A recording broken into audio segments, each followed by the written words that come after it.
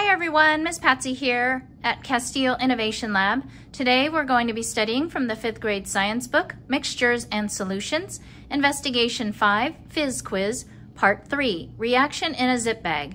Question, what happens when you mix substances with water in a bag? Let's find out. For today's investigation, we will be using baking soda, citric acid, calcium chloride, water, a funnel, filter papers, stir sticks, zip bags, and our chemical reactions placemat. Today we will be repeating the chemical reactions that we did in part 1 of our investigation, except today we will be doing them in Ziploc bags. So let's get started. In bag number 1, we will be mixing the spoonful of calcium chloride, 1 spoonful of baking soda, and 50 ml of water.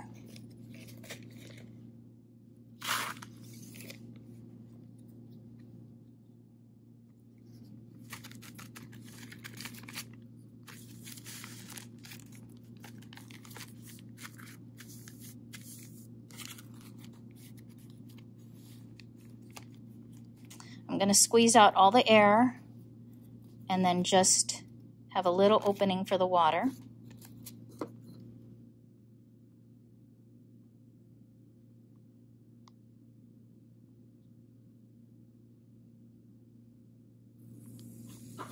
And seal it up real quick.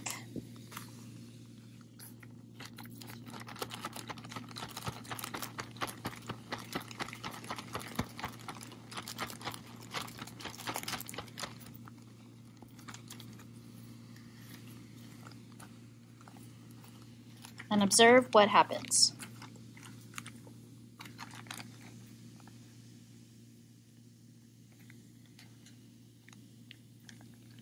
And you remember that a chemical reaction is taking place because we can see that gas is being formed.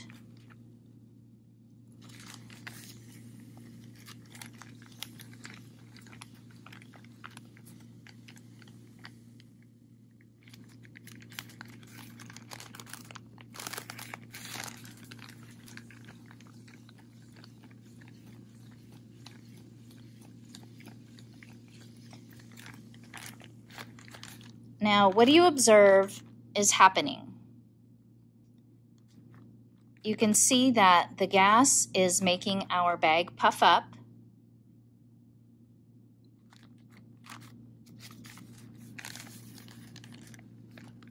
And where did the gas come from?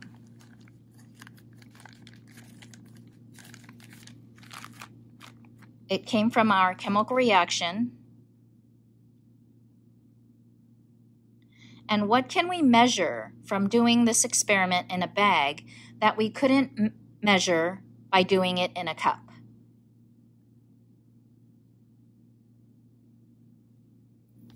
If you said that we can measure how much gas is produced, you are correct. This is a 1 liter bag. It's not all the way full, but it's about 3/4 full of gas.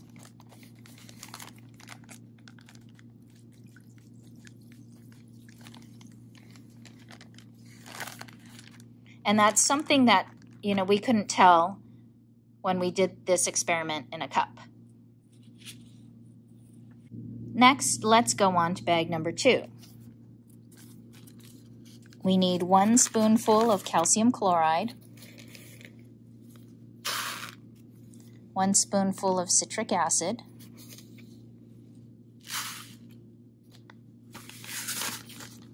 and 50 ml of water. I'm going to squeeze out all the air and seal it up except for a little corner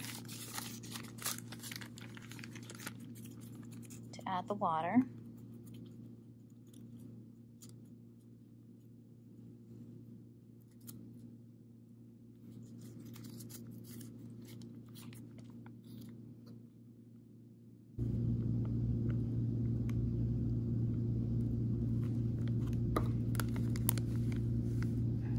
Seal it really well and mix the water with our reactants.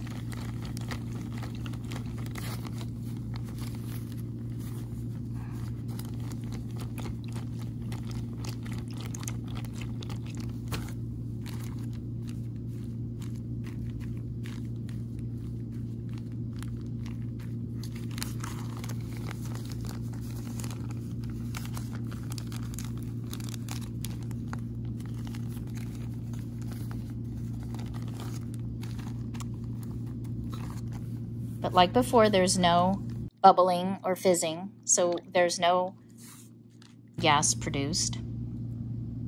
Let's move on to bag number 3. Bag number 3, we need a spoonful of baking soda.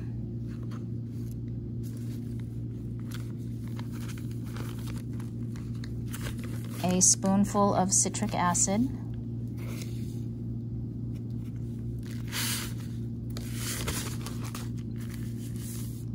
Press out all of the air and seal the bag. Add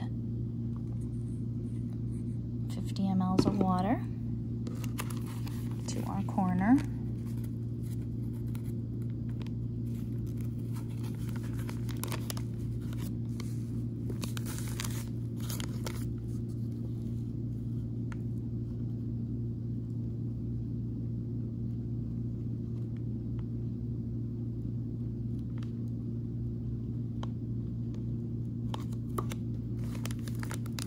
Seal that up and shake.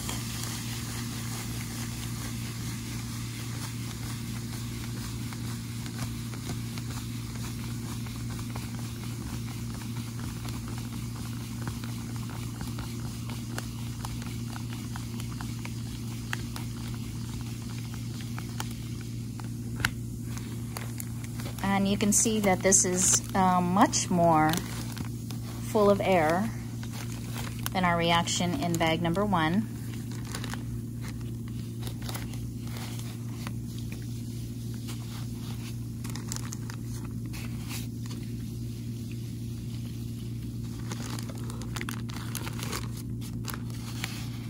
This chemical reaction actually feels cold to the touch.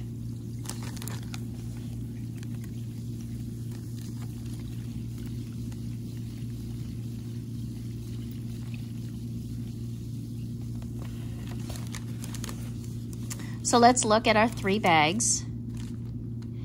Which bag created the most gas? So let's look at our 3 bags. What happened in bag number 1? We had a chemical reaction, we had gas produced, and we know that because our bag is puffy now. And we also remember that we produced a precipitate in this chemical reaction. In bag number 2, no discernible gas was produced. Our bag still is pretty flat. There's a tiny bit of air in there, but we don't know if that's just when we added the water, some air might have gotten in. In bag number 3, it produced a large amount of gas, and it filled the whole bag with gas. In bag 1, the reactants were calcium chloride, baking soda, and water. The products were a gas, a precipitate, and a salt solution. In bag number 2, we know the reactants were calcium chloride, citric acid, and 50 ml of water, but we really don't know if there was a chemical reaction. We do know that a solution was made. In bag number 3, the reactants were baking soda, citric acid, and 50 ml of water. And the products were a solution and gas. Next, we are going to do a reaction with all 3 of our dry substances.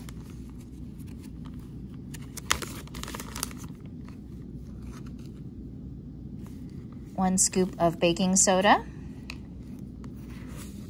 1 scoop of citric acid, 1 scoop of calcium chloride. Let's remove all the air.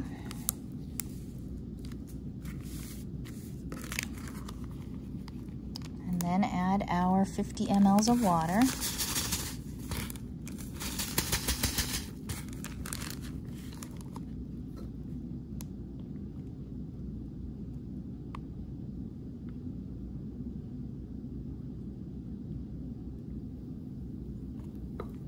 Seal it up really quick and shake.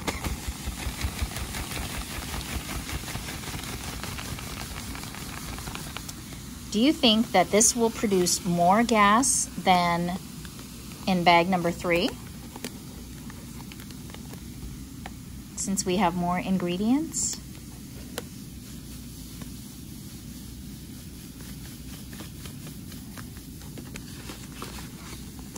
It already feels a little tighter, so it does look like more gas was produced. Do you think it'll pop? Let's wait and see.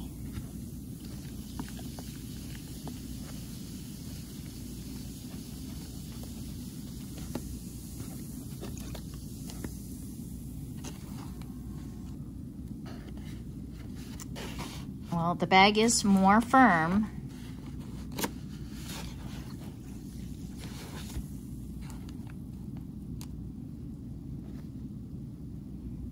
But it doesn't look like it's going to pop. So why do you think that in bag 1, we produced a precipitate, but in bag 4, which has the same reactants in bag 1, except we added an extra one, why didn't we get a precipitate in bag 4? Well, the answer is that a different chemical reaction is going on in here. We will get a precipitate, but it's not going to be the same one as we got in bag 1. And it's going to take longer to form. So I'm going to pause the video and come back when the precipitate has formed. Okay, well that took a lot longer than expected, but you can see a precipitate has formed in bag number 4. It looks a little bit different than the precipitate in bag number 1.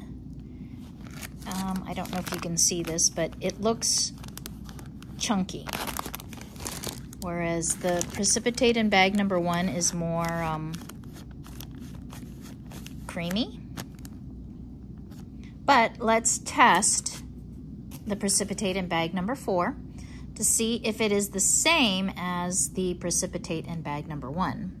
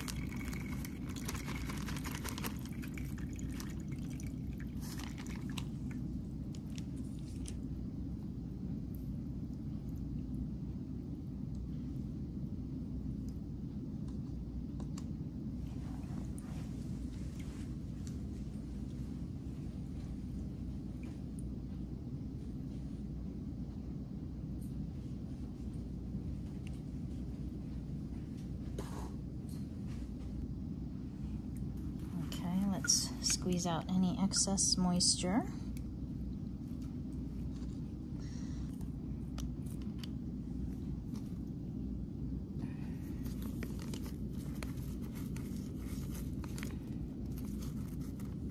Let's take some of the precipitate.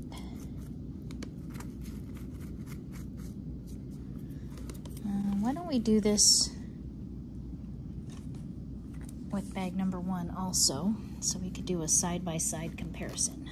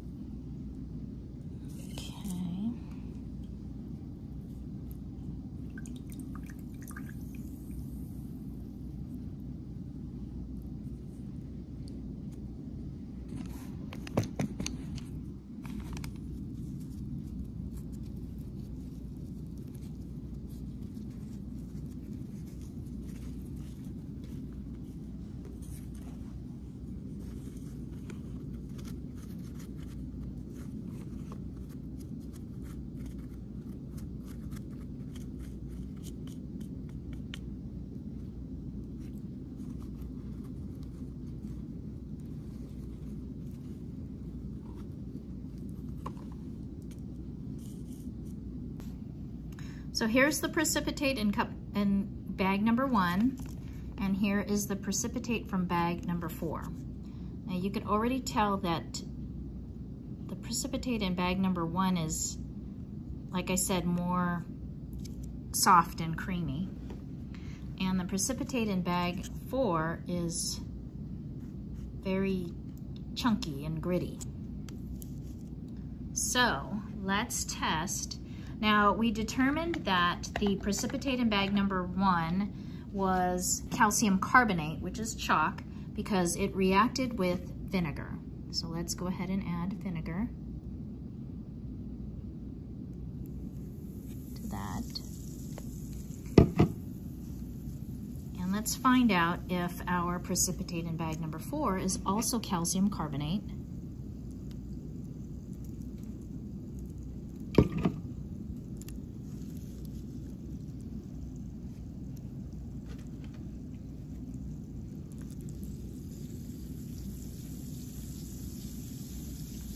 You see gas formation with the precipitate from bag number 1,